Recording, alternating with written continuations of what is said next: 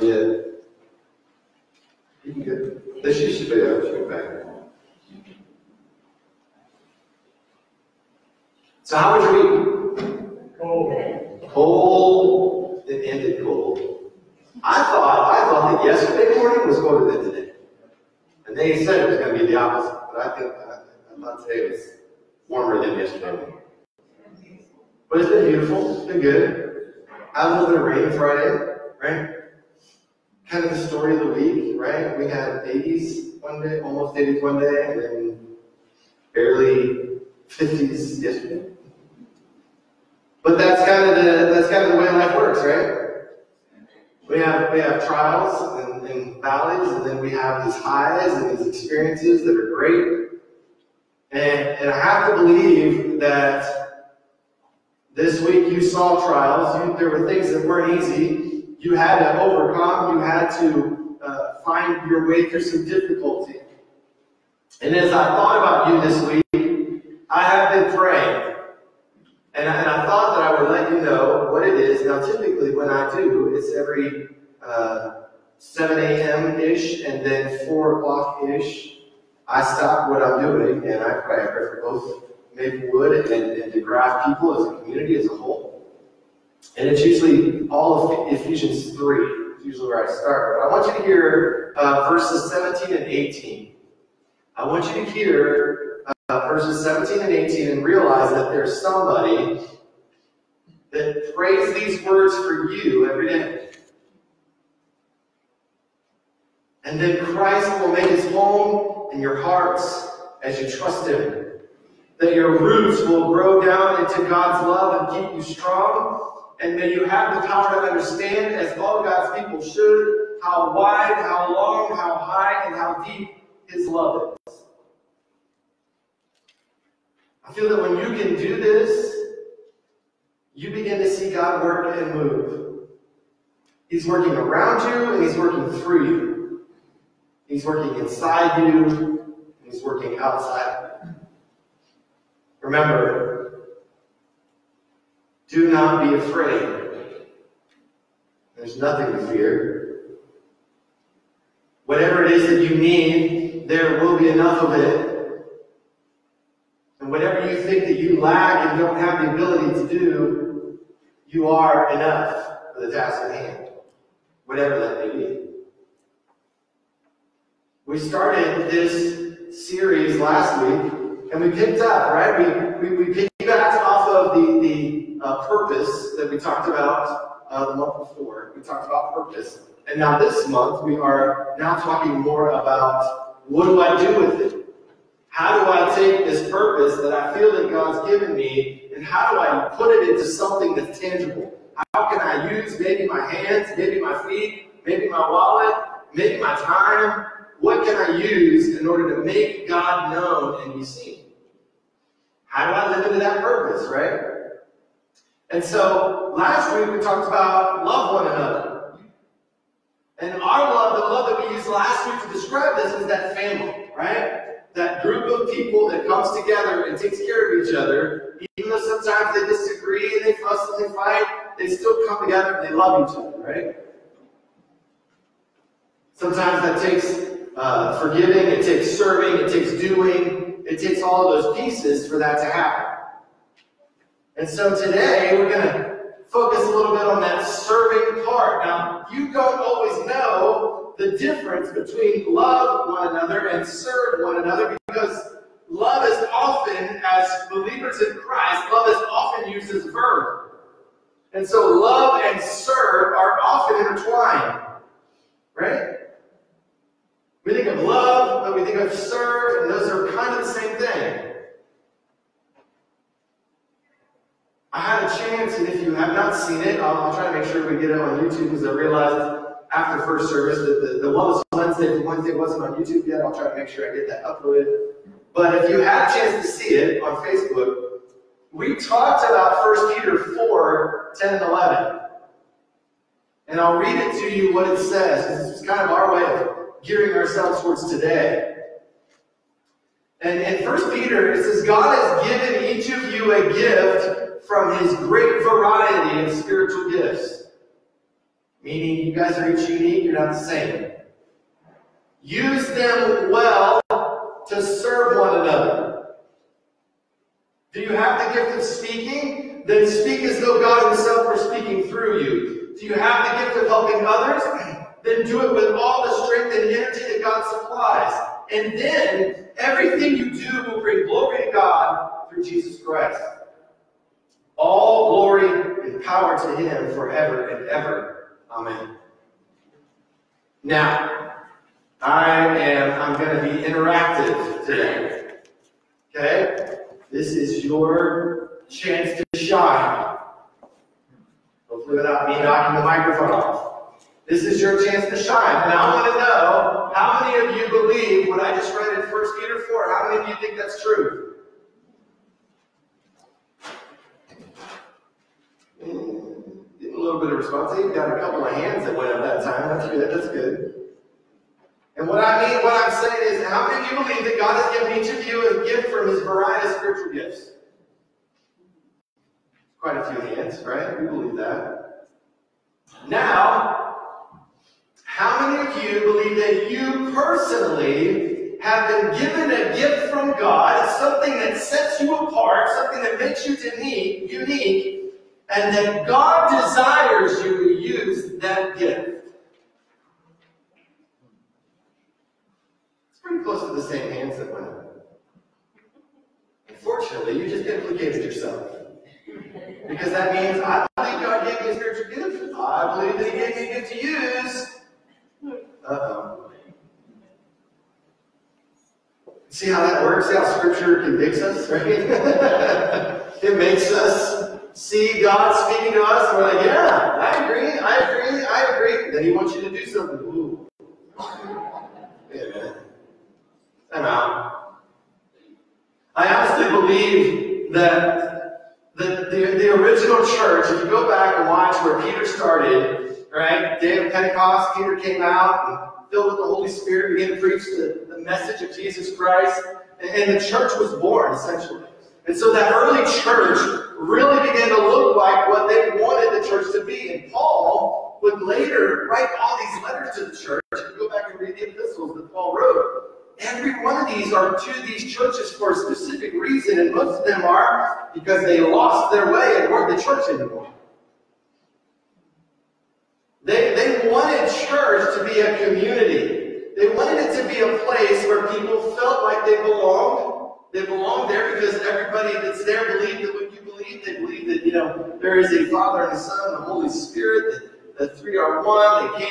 Jesus came and died for our sins. We just read all of that in the Apostles' Creed, right? We believe those things together, and if we believe them, then we should take care of each other, right?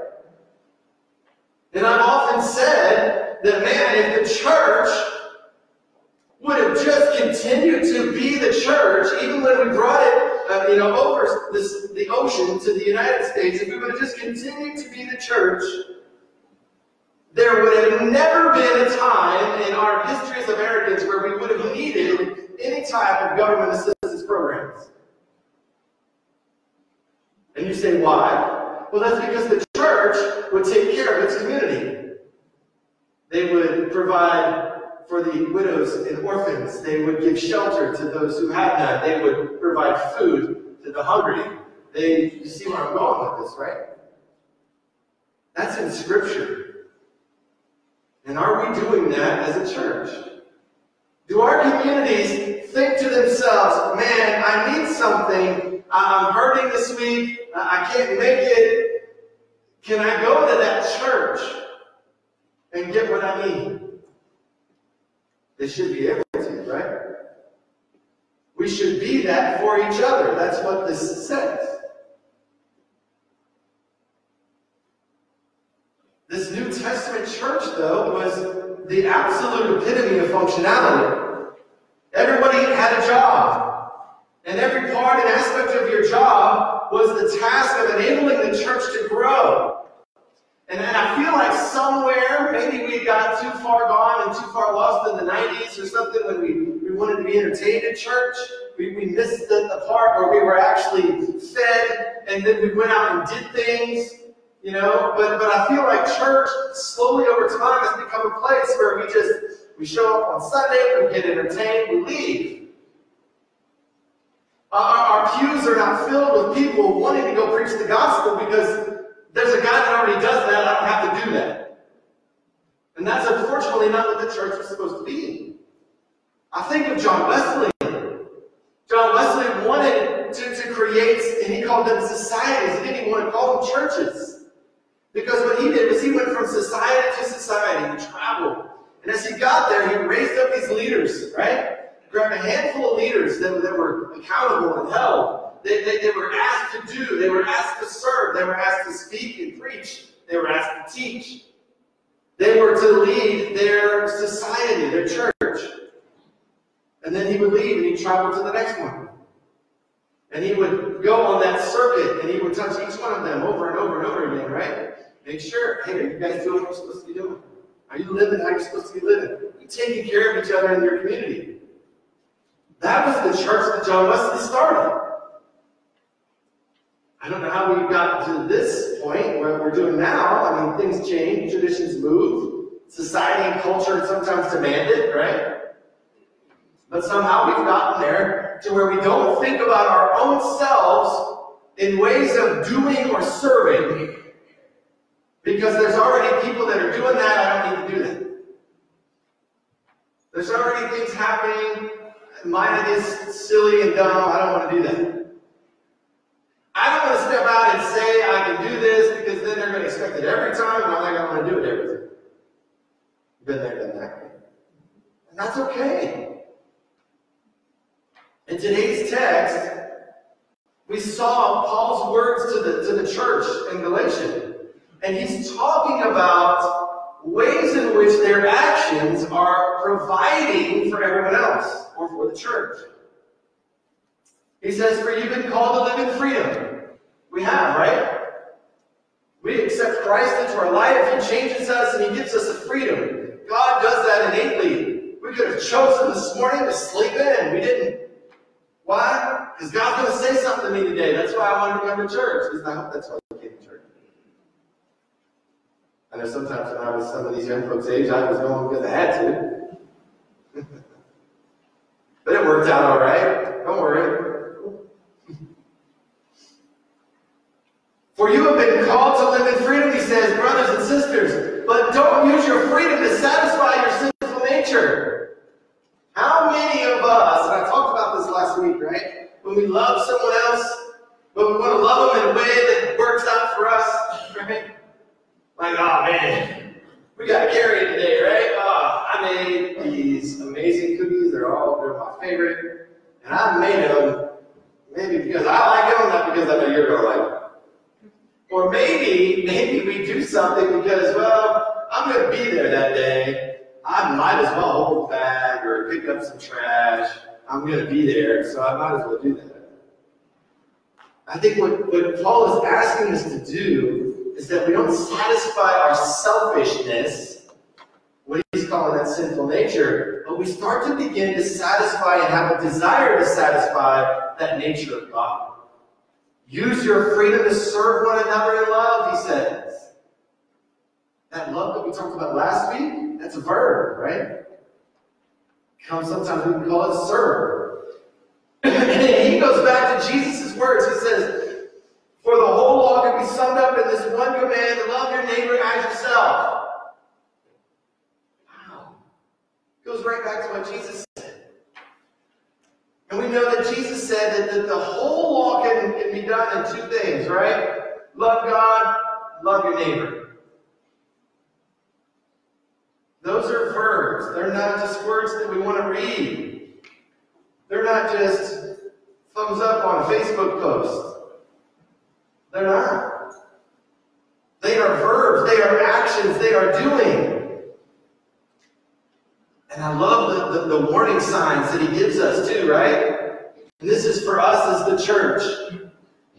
But if you're always biting and devouring one another, watch out. Now, how many of you have been in a church where you see that happening?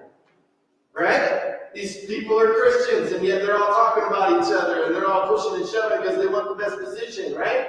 We've been through that. We've seen that. That's not what he's calling the church to be, though, is it? He says, beware of destroying one another. That's one of those one another's I didn't include this week, but beware of destroying one another. How many of us can see our current church in this, or maybe even church that we've been through before? Both the good and the bad, right? Both the serving and the biting and devouring each other. Our culture and our society continues daily to put pressure on you to think about yourself. Right? Oh, that car isn't good enough for you anymore. It's a couple years old. It's got smiles on it. You need another one. But that house isn't good enough. You got to watch HGTV so you can find out what the new cool big things are they need to buy or sell or increase, right? Every commercial that you watch if you're watching television, every single commercial is telling you something about you isn't good enough and you need this product to make you better. It's true. That's our society. That's our culture. That's what we build. Unfortunately, the church was never built on that. The church was built around none of us are worthy. Only Christ saves us. And guess what? We are all in this together, and it's time to come together, lift each other up, and move as a church. Love your neighbor as yourself. Stop satisfying your sinful nature. Love your neighbor as yourself. I'm going to be working on a board that's going to take the place of with the help of my helpful friend, Kylie. And that's okay. I didn't tell you to bring anything. See? You put that pressure on yourself. You can do whatever you want, and then I'll be ready, I bet. Maybe not, even then. But I'm working on a board that we're going to put out there, and it's going to list ways that you can volunteer. The different places that you can use your time, maybe your gifts and talents, ways that you can volunteer your time, whether it's helping with the Five Loaves Food Pantry, or whether it's helping with First Wednesday. Even if it's helping after First Wednesday to clean up and turn tables down and put things away, right? There's always something for you to do. Maybe you can help Grace and you can help pack the backpacks that go out to kids, right? You can do that too. There's so many other things that we can do. Maybe there's something that you're thinking of, a need that you see in your community, and nobody's even thought about it yet, and that's what you want to start. That's what this will be for. Also on this board are going to be ways in which you can actually get involved in your church. I talked about this week. We first started this conversation at the SPRC meeting that we had this week. And what's SPRC? Okay, well, SPRC is the group of people within your church that are responsible for your pastor and any employees. They're my boss, basically. And if I'm not going to do my job, they're going to let me know. Hopefully. I hope you do. Call me out sometimes. Sometimes I might need it. They're also going to talk about their employees. They are the glue that holds the structure of the church together. They have to come up with breakthrough goals every year. They have to do assessments of employees. Right? They've got to take care of the SMART goals that we're going to be looking to set for the next year. Things that we want to accomplish, things that we want to do as a church. These are some of your better leaders. And I told them on Monday night, I said, we've got to get past this stigma.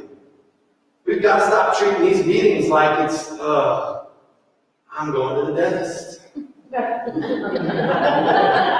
You know who you are. If I had a mirror, I would look at myself. Meetings. Oh, more meetings.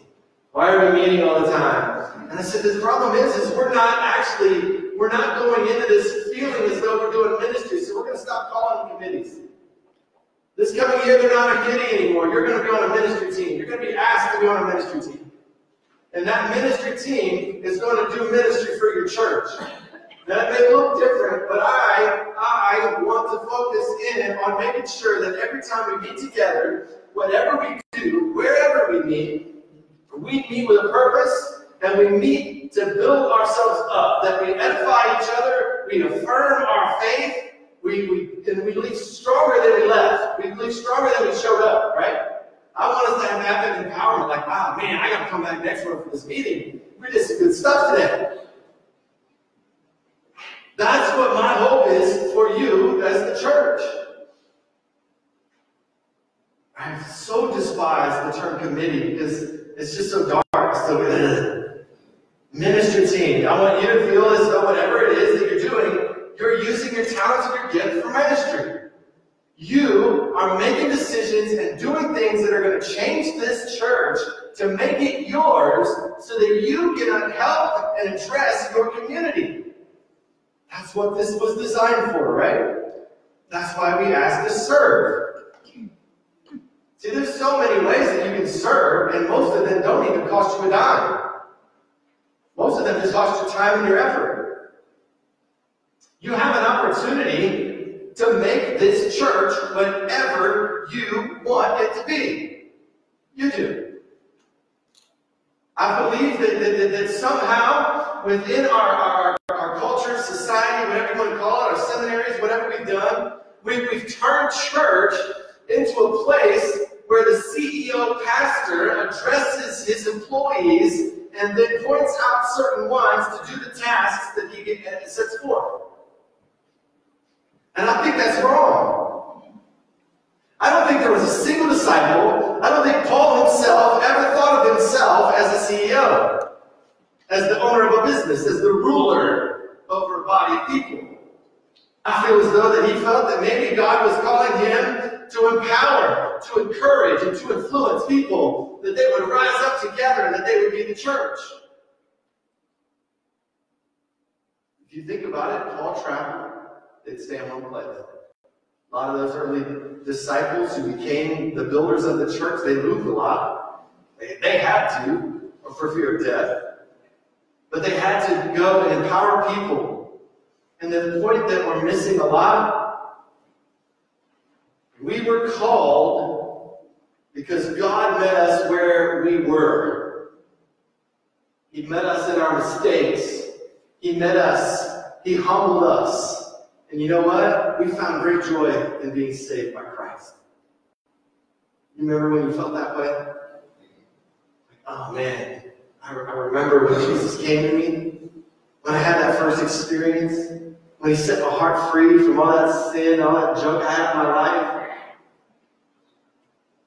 Serving one another means you want somebody else to experience what you found in Jesus, so that they can have that same joy that you had. How many of you think that if you served with that mindset, that it might make you serve a lot more? Yeah. I want you to see the Jesus that saved me. I want you to see the Jesus that changed my heart. I want you to find the Jesus that came and made me a better person, who's made me a better father, who's made me a better son, who's made me a better employee. I want you to know that Jesus because he's changed my life. That's what the serving is that we should be doing. Now, we are going to have an opportunity starting this week. On Thursday night, we changed it from Tuesday to Thursday because it's a little easier on the future schedule. Tuesdays are packed full of stuff, but Thursday night here at 6 o'clock, we're going to meet and have what we call Faith Builders.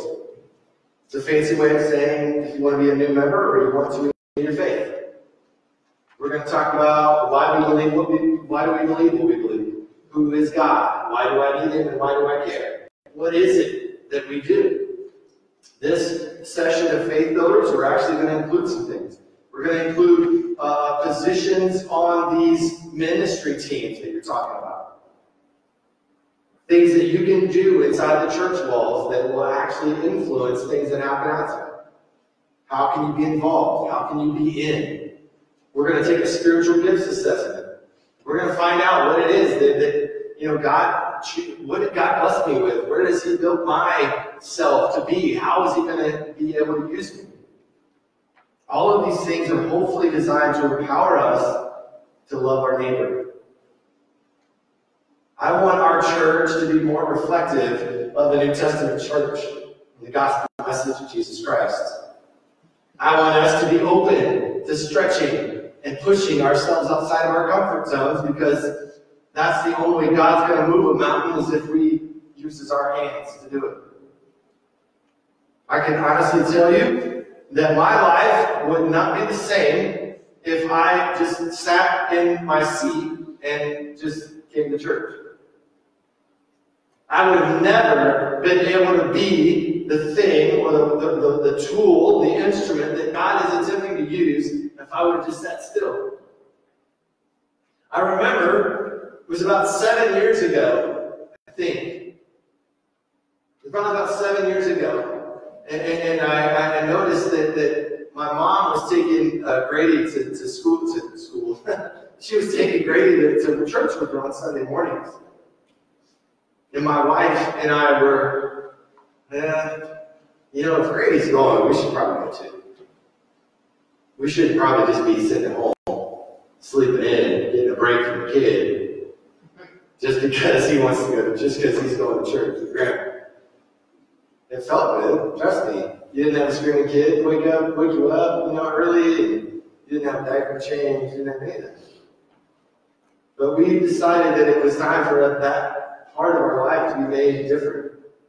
It's time for us to engage in that spiritual aspect of our life. And I remember, because I had been hurt by the church so many times. I had been pushed away, I'd been tossed out, I'd been cast aside, and I didn't want anything to do with the organized church. And I remember walking in the doors of Maplewood, and Bill Halter was there. And I remember looking at Bill, you've heard me tell you this story before. I remember looking at Bill, and I remember saying, don't ask me to do anything, don't ask me to say anything, don't ask me to volunteer for anything, because I'm not here for that. I'm here for my son, my wife. Somehow, I ended up in a small group, and I ended up the chairperson of the SDRC committee. I don't even know how that happened. I woke up one day and went, wait. I did not want this responsibility. I remember going to a small group. We had an adult small group, a couples group that we met, and it was designed around your relationship with your wife or your spouse. And so we wanted a better relationship, and so we went. Next thing we know, we can't live without this group, because every time we go, something amazing happens, and we feel so filled with the Holy Spirit, we feel so made into something different. We would struggle. Okay, we gotta get this kid here, we gotta get that kid here. Maybe we just should go. And I'm telling you, there's nights that we didn't. There were nights that we did too much.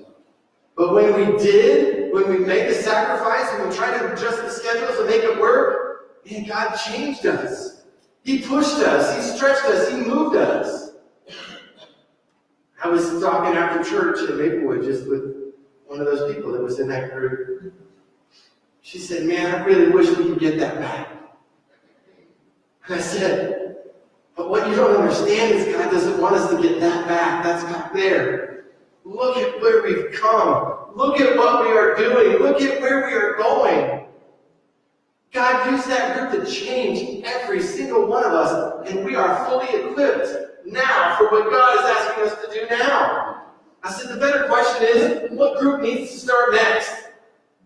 What group of people needs to start next and do next? Who needs to figure out how to make sacrifices work so you can meet every week at this time and push each other, and stretch each other, and love each other? We were there for each other when parents had passed, or when kids were having trouble, or somebody needed a pick-me-up. We were always there for each other. Still are. That's what God is asking us to do. In order for us to serve, we have to be moving and changing. If we aren't, we're just going to sit in that seat, and I'm not pointing at you. I'm pointing at that person. You're going to sit in that seat, and you're just going to keep doing the same things over and over again. Some of you might be getting a letter today. Some aren't here to get their letter.